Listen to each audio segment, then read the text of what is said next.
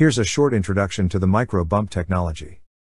Micro bump is basically a high-level connectivity that connects two different chips.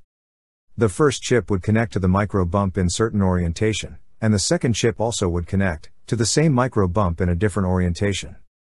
How does Cadence handle the micro bump for extraction? To extract 3D IC designs with micro bumps, you need to define the process info, using a file that goes by the name, IPF file. IPF stands for inter-process file. One IPF file is enough for all the vertically connected chips. IPF is a separate file that uses the extension of the ICT syntax to define the micro bump process information. In the IPF file, you can model the micro bumps and its background dielectric layers. To do this, a new section which goes by the name inter-process is added to the ICT file. Coming to the extraction part, for Cadence, there are two different technology directories with the same IPF file inside each technology directory. Hence, there are going to be two independent Cadence jobs as well. The top-level connectivity with two chips should be provided by the PVS-LVS flow. Here is a block diagram wherein we have different micro bumps used in the interposer technology. They are the front micro bump and the back micro bump respectively. The back micro bump is connecting the package to the backside metal, whereas the front micro bump is connecting the interposer to Tier 1 chip and Tier 2 chip. Coming to the extraction output, the micro bumps will be reported variedly for different output formats.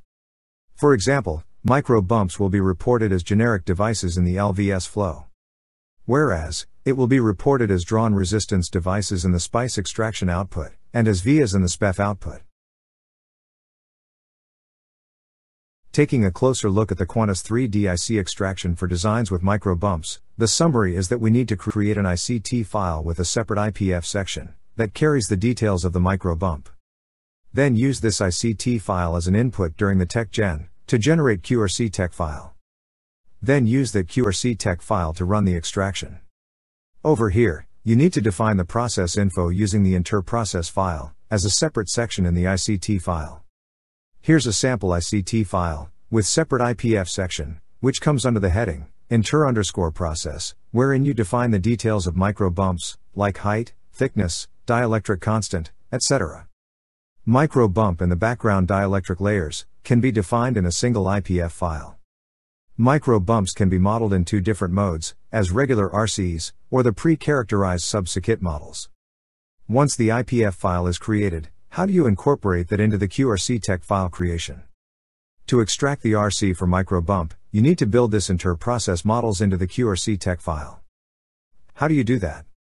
You need to input the IPF file during the TechGen compilation step, using this command, that reads, TechGen compilation, followed by the IPF, followed by the IPF file name. You need to meet certain conditions as well. The unified QRC tech file must exist in the current directory, while compiling the IPF file.